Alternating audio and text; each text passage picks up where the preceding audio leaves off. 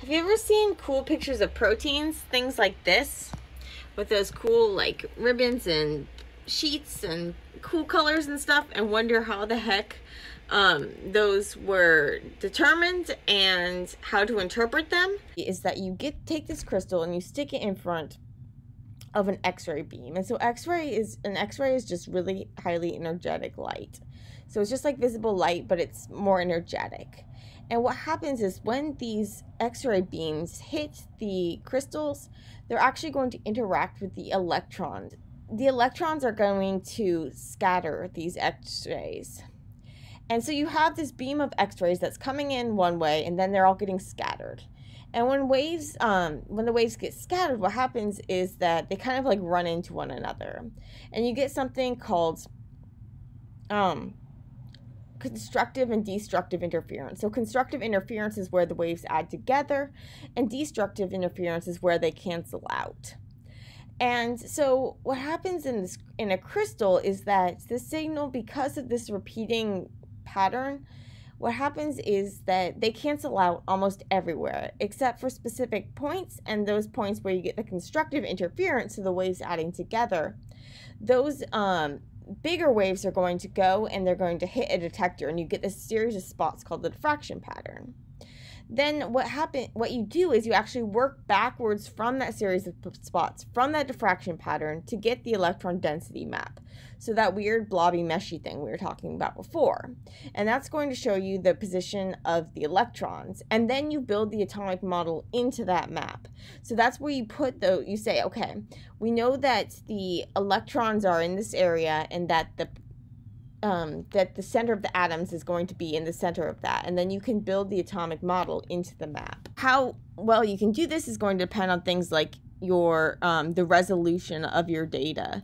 So the resolution is like how well you can tell apart two different things. So with crystallography, if you have higher resolution, it's easier for you to see where to put the atoms into the map. And so the resolution that you collect is going to depend mostly on like the quality of the crystal. At the density, we'll just look at this part, and view, we'll do view around the whole structure, and update. Okay, so now what you see is you can see the structure that they built, the model that they built into this map. So if we can turn off this cartoon view, and we'll turn off these, and now you can see, so this is the sort of thing that you get, the electron map, the electron density map. So this is working backwards from those diffraction spots.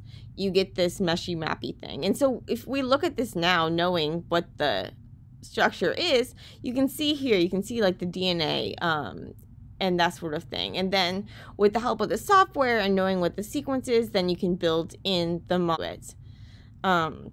And you can see that it fits nicely in here. The data that you're getting from the diffraction pattern is what you're using to build this electron density map. And then you're building the model into the map. Because you're building the model into the map, there's going to be, you need to make sure that the model actually fits in the map that you're building. And there's different values that we can use to assess how well the model fits the data. And then also there are things that we can use to talk about how good that data is. And there are also things that we can talk about how realistic the model is from like a structural and biochemical standpoint.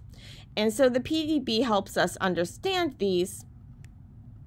And so here they're showing it in these PDB validation sliders. And you can also get a lot more information if you look at the full report, but we're not going to go into that right now.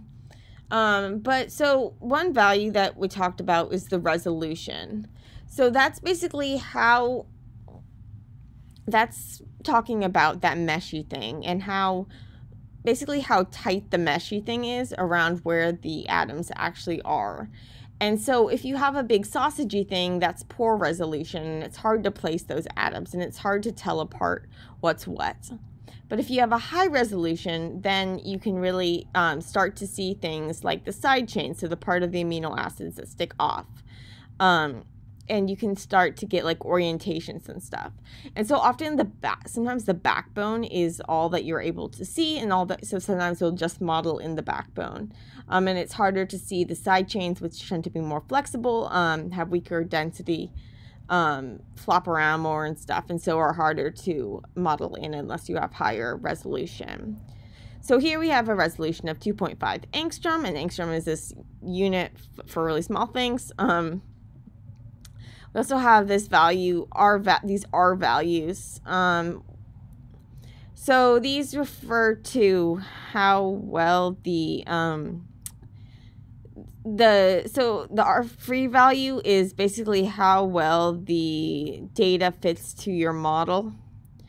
The R value with the work is kind of more, our work value is a little more complicated. Basically, when you're working with making the model, you want to make sure that you're not overfitting your model. So basically, it's kind of like that idea where if you have a curve, you don't want to, like if you were to use a quadratic formula or whatever, if you keep adding exponents, you can get the curve to fit your data a lot better. But it's not really generalizable because you're like fitting into the noise. And so we want to make sure that we're not fitting our model into the noise. And so what you do is you actually hold out some of the data, and you only build your model with part of the data set. And then you test with the rest of the data set whether the model still works with that data. And so our work value is kind of like the stuff that you're working with. And so you can lower this value and so get a better fit of the model to the data. But when you then go and apply that model or that model to the data that you haven't worked with yet, so the data that you held out, that'll give you the R free. And so you can see that the R free is higher, which tells you that you're overfitting your model a bit. But your R free value is always going to be higher than the R work, but you want to make sure they're not too far apart. So you can see here the R free is the top slider on these charts. So with these charts, they're showing you, so in the black line is the percentile relative to all X-ray structures. And then in the unshaded box, you have the percentile relative to X-ray structures of similar resolution. And then this is showing you where this model fits compared to those others.